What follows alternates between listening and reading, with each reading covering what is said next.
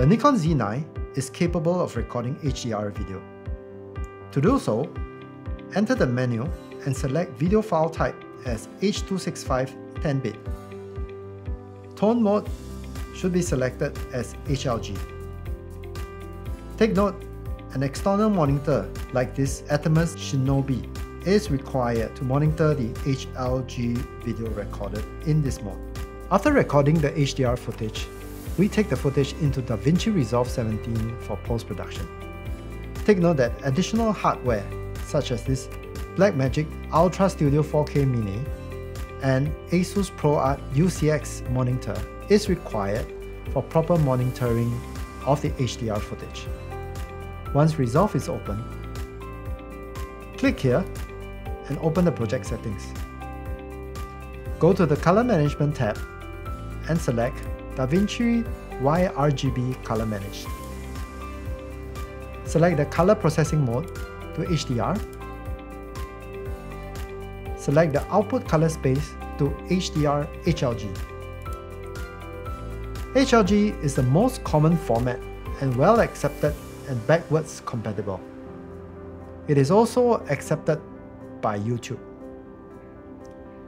Take note to click the HDR mastering for 1000 nits, as that is a requirement for HLG. Thereafter, select Save. Go to Project Preferences, Video and Audio I/O. Ensure that the monitor device is selected as Ultra Studio 4K Mini. Click Save, and we are ready to go. I've already imported the footage under File that this was shot in 100p H.265 codec as shown earlier. The resolution is UHD, and over here we shall drag the file onto the timeline.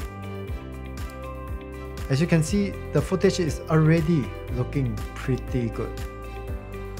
Just take note that this screen recording is unable to show the through HDR output. You can properly monitor the full 1000 nits on the monitor. But do take note to select the menu as HDR HLG for the monitor. So once the monitor is set and you're happy with your edit, go to the Color tab. The first thing to do is to come here and click under Waveform Scale Style to select the HDR scale. And you can see instantly that the scope is now correctly set at 1000 nits.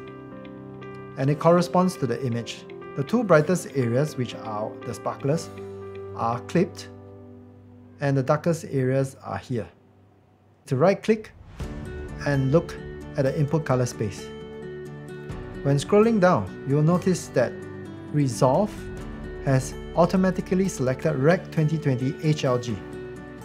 And this is a function that is with the color management workflow. Resolve would automatically select the correct color space to work with. So the first thing that we want to do is to go to the HDR color wheels.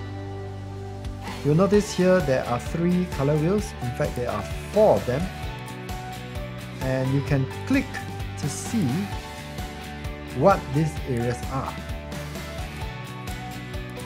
So, for example, if we want to stretch the shadows and crush the blacks, we just simply pull this down and you'll see the corresponding shadows going down, and the image is also getting darker in the darker areas. Do take note that in this screen recording, we are unable to show the full HDR output. And in the shadow areas, we can also bring this down and you can see the curves correspond as well. In the light areas, you might want to take it down, and this is really a matter of taste. What is your preference? And you can also check what are the highlights and also take them down accordingly. But do take note that as they are already clipped, there's no way to recover them, but this is probably good enough. Now this footage was shot in 100p, So we have gone back to the Edit tab to bring this down to 25% and change. And now we have a beautiful 25% slow-mo. And now we go back to the Color tab, and over here we can turn on and off and see the difference.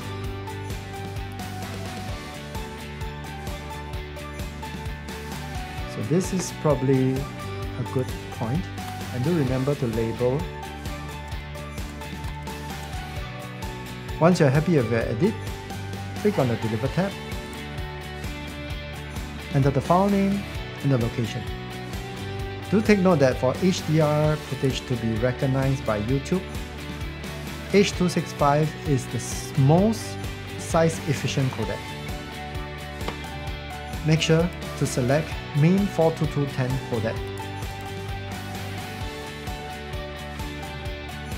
In this case, as we are using the color management workflow, there is no need to put the color space tag and gamma tag. Just leave it as they are, add to render queue, and render. And there we have it, a HDR workflow for the Z9.